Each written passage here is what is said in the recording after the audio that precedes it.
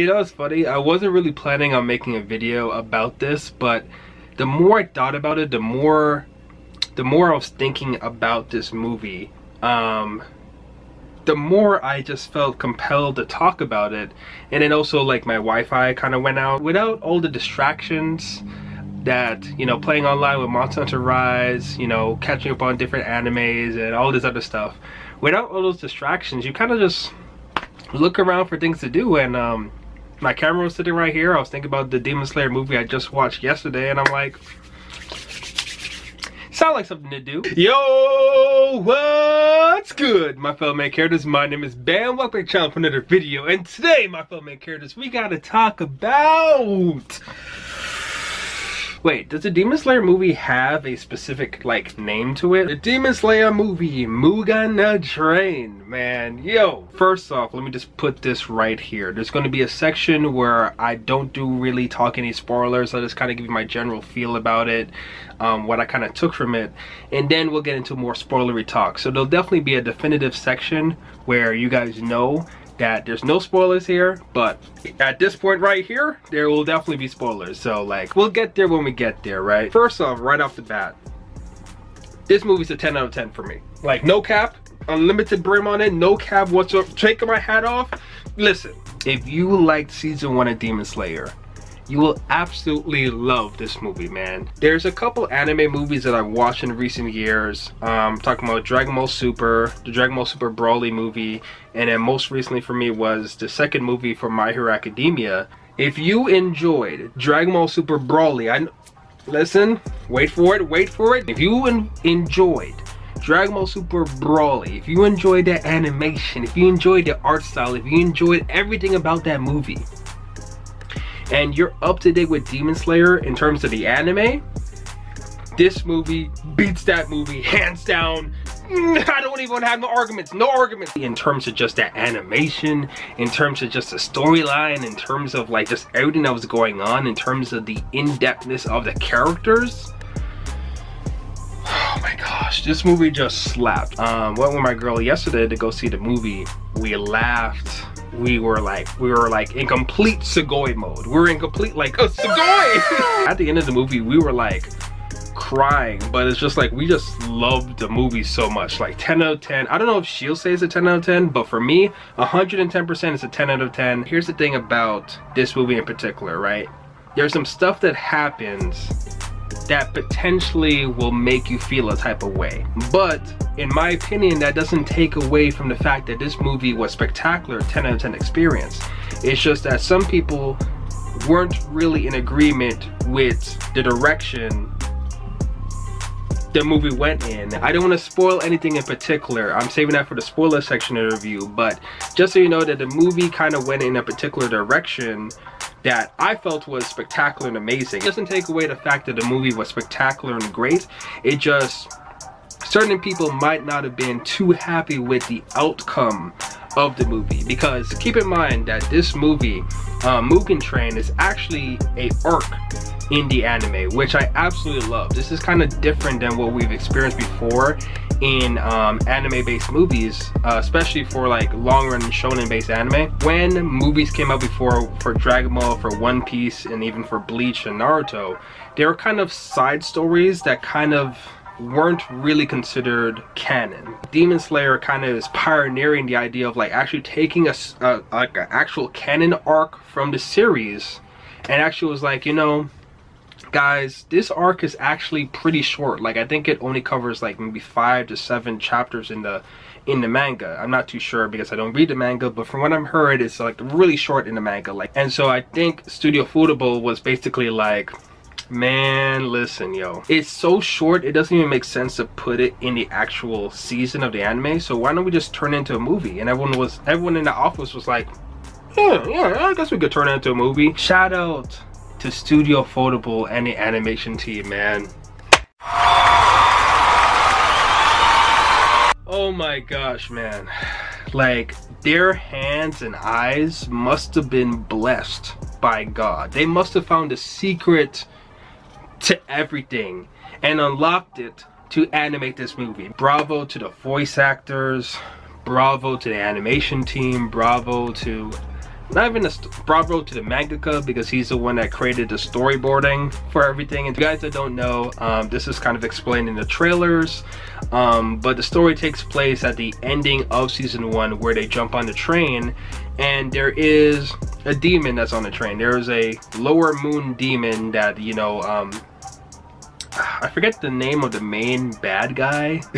Looks like Michael Jackson sometimes. Sometimes he decides to become a woman, whatever he feels like being that day. He sends them over to, like, you know, gives him the power of his blood and makes him like a lower moon demon, and tells him like, here, do this, prove yourself, kill these demon slayers and these people, and I'll give you more blood, I'll give you more power. That's where the movie starts off, where season 1 ended off. And bro, Tanjiro, Zenitsu, Inosuke, and my boy Rengoku, they put on a show, man. It's like, I really want to just go back and watch the movie again. If you watch season 1 and you haven't watched this movie yet, get off your booty and go watch that movie while it's still in theaters or wherever you decide to watch it. Like, go watch it. Freaking amazing. But we're going to get into some spoilers right now. So right here, guys, right here, this is your spoiler warning. In 5, 4, 3, 2, 1. Yo! Can we talk about, like, my boy Tanjiro real quick? Can we talk about my boy Tanjiro? I don't care what the next Crunchyroll Awards is, but if he does not win Best Boy, if he does not win Best Boy at the next Crunchyroll Awards,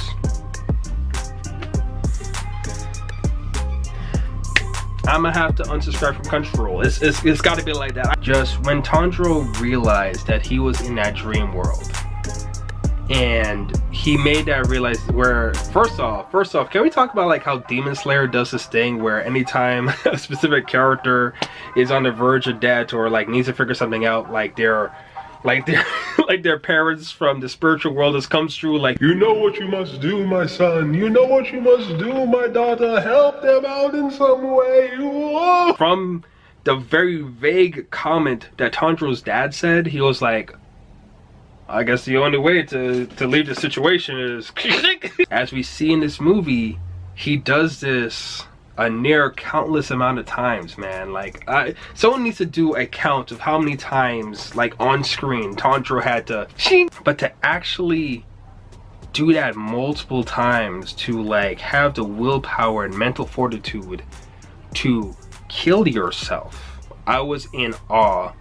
of this boy's fortitude, this boy's spirit. And let's talk about Tanjiro's spirit, his soul, for a second, man. Like, his soul,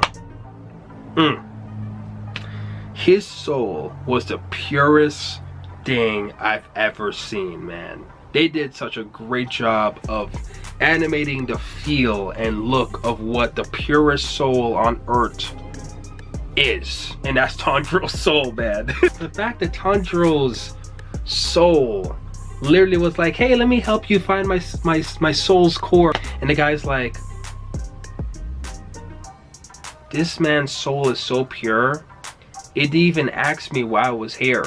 It was like, hey, you wanted to find this, right? Let me show where it is. Like Tanjiro is Best Boy of 2021, confirmed. I know the movie came out last year, but I saw it this year, so Tanjiro's Best Boy of 2021 for me. I don't care. Let's talk about Rengoku, man.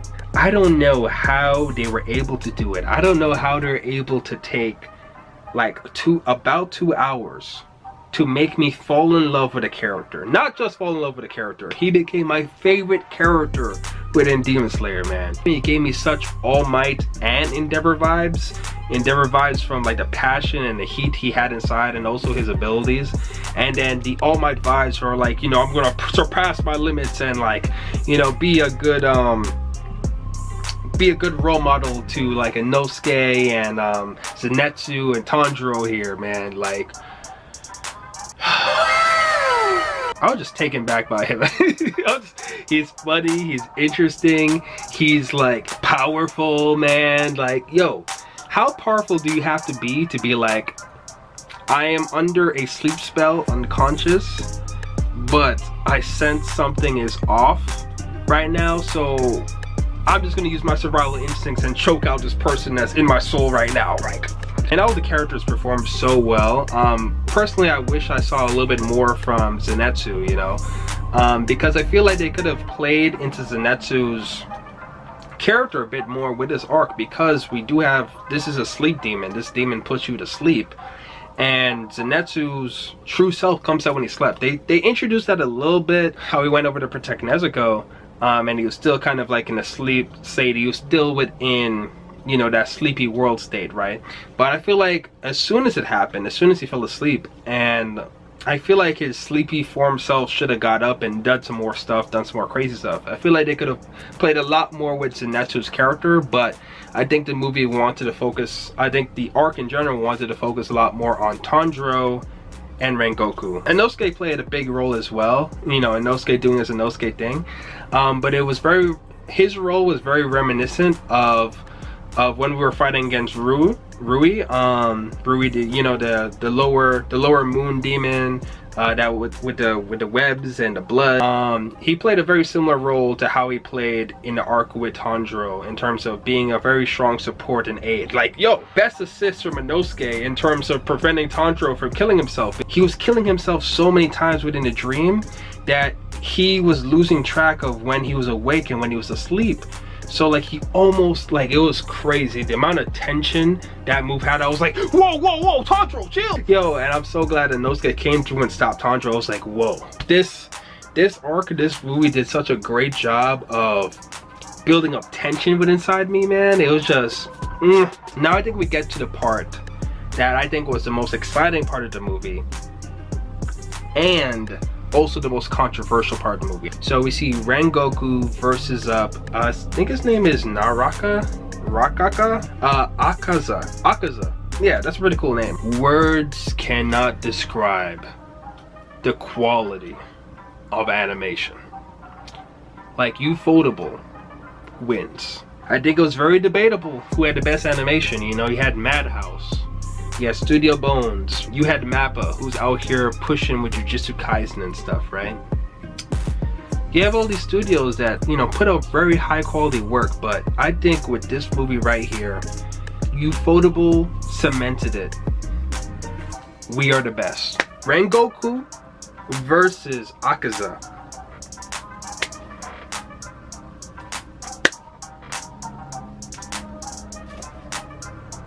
They win. It's a type of fight where the animation and the movement and the choreography is so good. It's a type of scene that you just keep rewinding and rewatching over and over and over again. Nothing hits harder than that fight, man. And I'm gonna be honest with you. I have mixed feelings when it comes to Akaza, right? Because the thing about his character, typically a character with his design and his look and his outlook on life is a very enjoyable character for me. I love watching characters like that. Like, instantly when I saw his design, when he came on screen, I was like, oh my gosh, I gotta cosplay this guy one day. Like, I gotta go to some Comic-Con, dye my hair pink, put the lines on, get my body looking right. I could definitely cosplay him, no difficulty, you know, like get my, you know, I gotta watch my calories a little bit, but you know, I think I got the sauce, I got the meat. The thing about his character that really annoyed me, and I get it, after thinking back on it, it's like my level of hate and anger I had towards him towards the end, a little bit of it is not justified. A little bit of it. He had this intense fight with Rengoku versus Akaza. Intense, amazing fight. And what was interesting about it, and me and my girl kind of talked about this concept afterwards, is that Akaza was bringing up the idea of like, hey, listen man, like, you are a skillful, powerful dude, and I'm actually having a blast fighting you.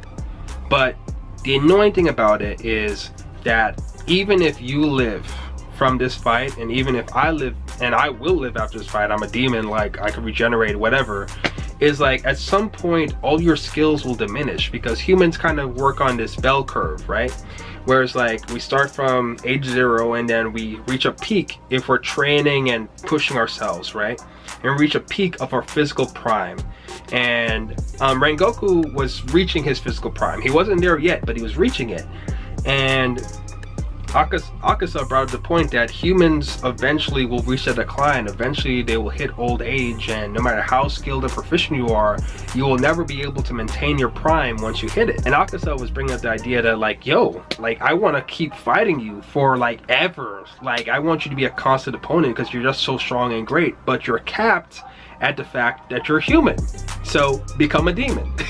Of course that's not our boy Rengoku's character. Of course that's not what Rengoku's about. He's a Hashira. He's a pillar of the demon slayer corps. So he's not about to become a demon, right? At the end of the day, it's like what Akaza is selling sounds cool, but in order to become a demon, you have to start eating people. Like, you slowly start to lose your sense of humanity. You start to lose the sense of who you were, right? I think only fragments of yourself that gets kind of corrupted and becomes distorted, right? And that's like a theme in Demon Slayer that, like, you know, whenever Tanjiro defeats a demon or like a major demon character, at least in season 1, there's always a level of like remorse because you start to get an idea of who they were before they became a demon. Like, it's an extremely distorted version of themselves. So even if Rengoku became a demon, he might still be powerful, he might still be capable and even more powerful as a demon because of that regeneration factor.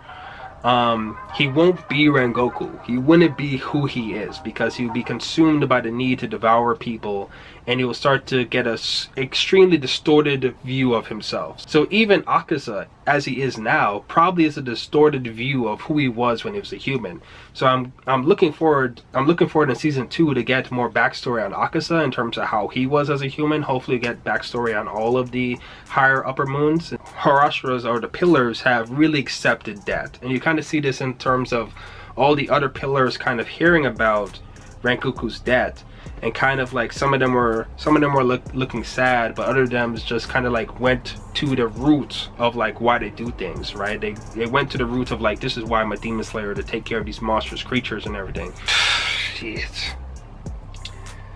Oh my gosh, it really hit me, man.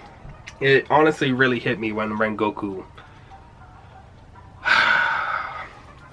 when he bit the bullet, man. It really hit me. But the way he died, man, the way he died is the most manliest way to go. And that's my issue with Akaza. The one thing that's holding me back from really enjoying this man's character is how he ran away at the end, man. If he didn't rip off his arms to just run,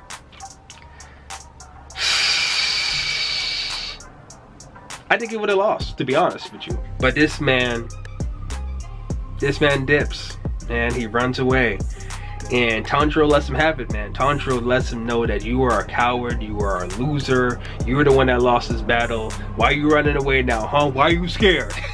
I will say I did get flustered and angry in that moment because my man Rengoku went hard, bro. Like, he went hard, like.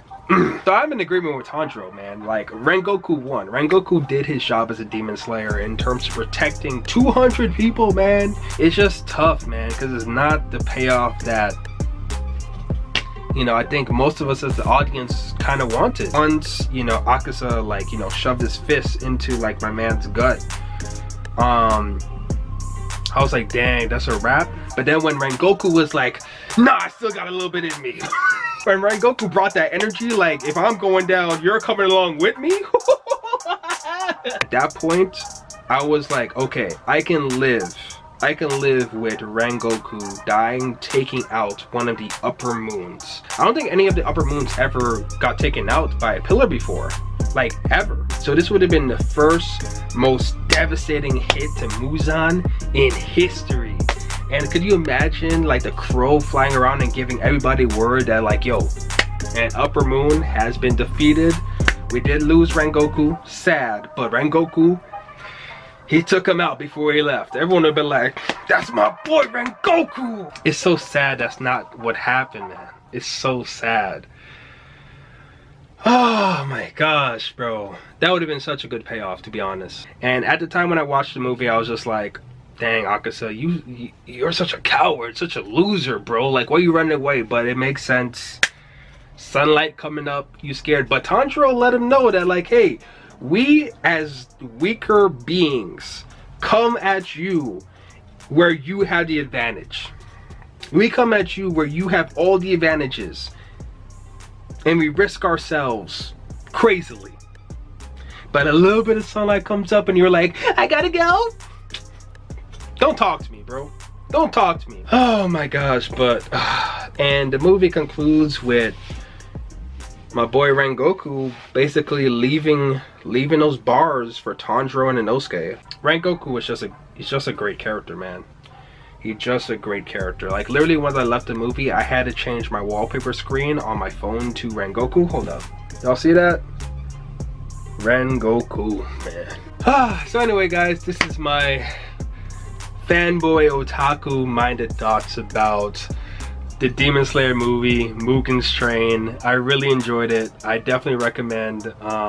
Well, if you're still watching this part, I assume that you're already watching the movie right now, unless you're a madman and you just love spoilers. Ufotable came correct with Demon Slayer, man. They came correct. So anyway, my fellow main characters, thank you for watching this video. Like this video if it made you smile, comment this video made you think, and subscribe when you see more. And always remember that you are the main character of your own story. My name is Bam, and I'm out.